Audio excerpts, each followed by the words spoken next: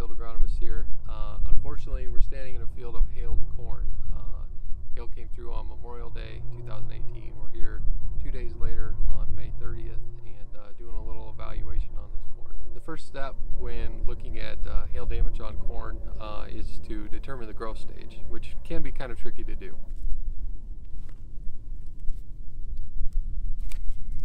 So again, it's pretty hard to tell what growth stage it is sometimes with all the different broken leaf matter, but you always look for that first leaf with the little round end on there. So that's 1, 2, 3, 4th leaf's broken off here, but here's the 5th collar, and then the 6th leaf doesn't have a collar. So this is V5 corn. Looking at the corn, you can of course see a lot of leaf damage here. A lot of leaves are shredded. Some of the veins and midribs are broken. Pretty severe damage here, pretty severe defoliation. So you see some bruising where some hailstones hit here, but we'll split this plant and check the growing point. So we've got the plant cut in half here, and if you zoom in, you can see the little growing point down there is right at the peak of all those little nodes and the little plant in there. Sometimes you get lucky and you can even see a little miniature tassel. But so the growing point is right down there, which judging by the color change here, that growing point was right at the soil surface or just above. And so sometimes if you're really unlucky, I mean, the hail can come down at that soil level. In this case, it wasn't quite that bad. A lot of our damage was up higher, up above the growing point. So up here, it's all leaves. These are all the future leaves of the plant. There's really no stalk here to be damaged yet. You know, the stalk is technically clear down here. So from that aspect, I'm not too worried.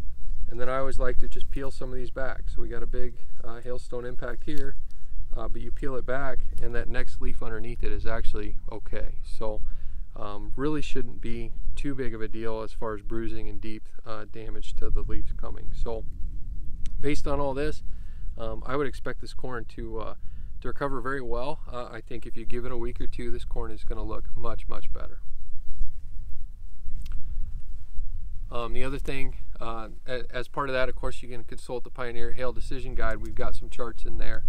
You know, the chart actually starts at V7 corn, and this is only V5. So even if you have 100% defoliation and V7 corn, you're looking at only about a 9% yield loss off your potential. Now the hard part is some of these are broken off pretty low, and so you've got like a plant here is broken off quite a ways. Now again, the growing point is going to be way down here. So these are all leaves. This plant should be alive and should come back quickly.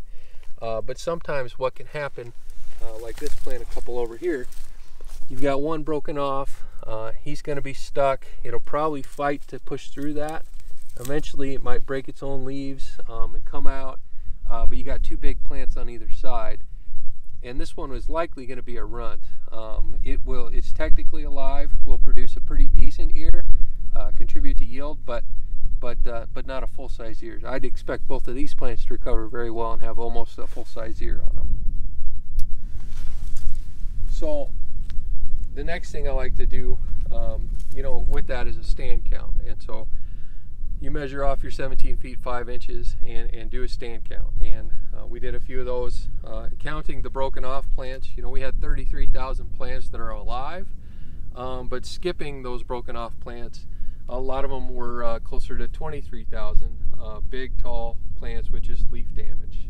So there is probably going to be a little bit of a yield impact, not technically stand loss, but a lot of those are not going to be full-size ears. So from there, we like to consult that Hail Decision Guide again. You know, if you're looking at a stand reduction from 30,000 down to like that 23,000, I think it was 6 to 7% yield loss on that. So additively, you know, this could add up to some yield loss, but maybe not the terrible disaster that it first appears when you walk into these fields after hail. So as always, it's good to give it a little time. It'll keep looking better, and be sure to reach out to your local Pioneer reps and agronomists as well to help you with your evaluation. One other thing I wanted to mention is that if you've never done it before, it's great to come back to the same spot, the same plants even, and watch as they recover. So the best way to do that is with the time-lapse camera like this. It'd be really cool to see how these plants come back and what those ears end up turning into at the end of the year also. But if you don't have one of these fancy time-lapse cameras, just grab a garden stake and do it poor man style. Throw a stake in the ground and come back to this plant every week and take some pictures and see how it recovers and see what that ear turns into. And that's one of the best ways to learn and get experience on what to predict in another hail event like this. That concludes this Pioneer Growing Point Agronomy video podcast. Visit our page on pioneer.com and follow us on Twitter and Facebook for more agronomy insights.